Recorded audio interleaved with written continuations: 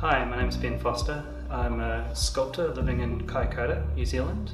I create various large-scale faceted sculptures which are commissioned by clients all over the world. My process starts with basic concept drawings, many sketches of the same form, trying to think about it from various angles.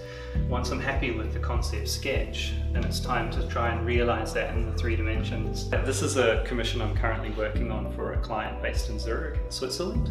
This piece is titled Bear and Ballerina and is utilizing my predominantly geometric approach, which is common in most of my works to date. What I'm trying to do is really pick up the key sculptural elements of shadow and light to really activate the work. So the work is obviously quite complex. Each facet is not digitally generated. They are all hand cut and worked out through concept sketches and development. This piece will be finished in aluminium and painted in a automotive white paint and air freighted to Zurich once it's finished later this year.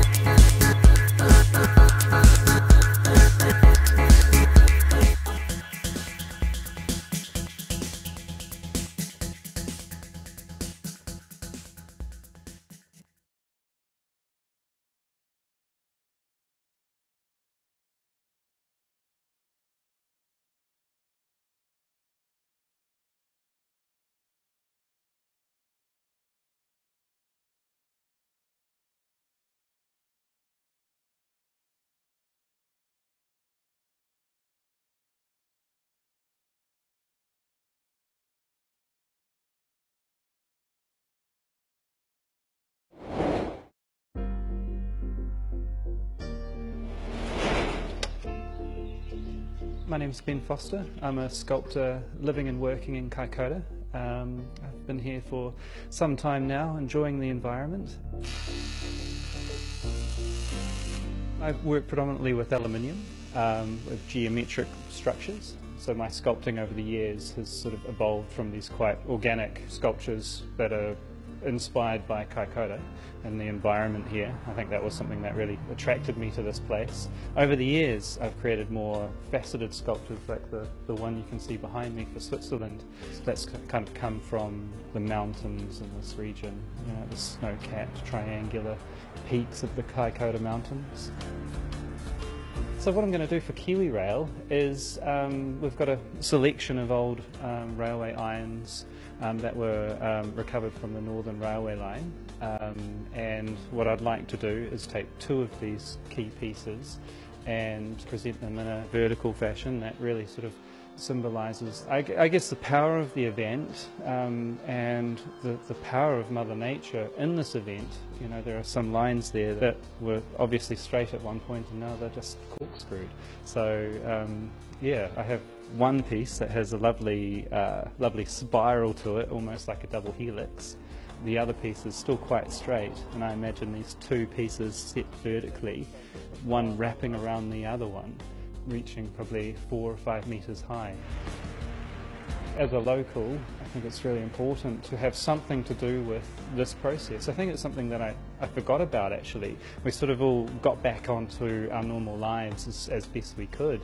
It wasn't until I went back down to the Kiwi Rail facility just in town here that it really hit me, you know, just how hard these guys are still working.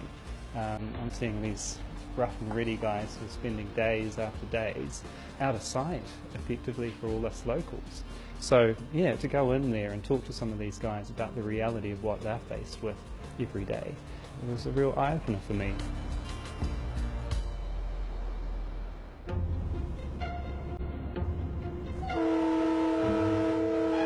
Please give a huge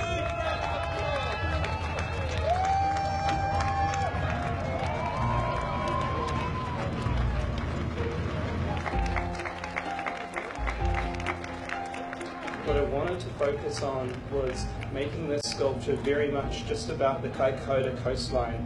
So we've incorporated text from Owaro to Kakarangu and just bringing out some of those key place names along the Kaikoura coastline where the railway meets the ocean.